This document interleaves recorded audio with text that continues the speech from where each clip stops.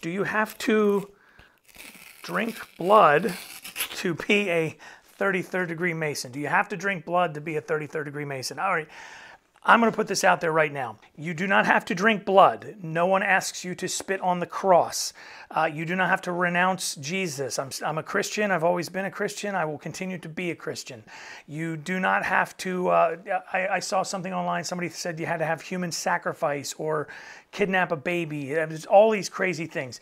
Whatever that nonsense is that you have heard or read in a movie or a TV show or a novel, it's all nonsense. There is nothing about being a 33rd degree Mason that has anything to do with any of that. There is no renouncing of my faith. They don't suddenly reveal that Lucifer is God or anything of the sort. It's all ridiculous. It's all nonsense.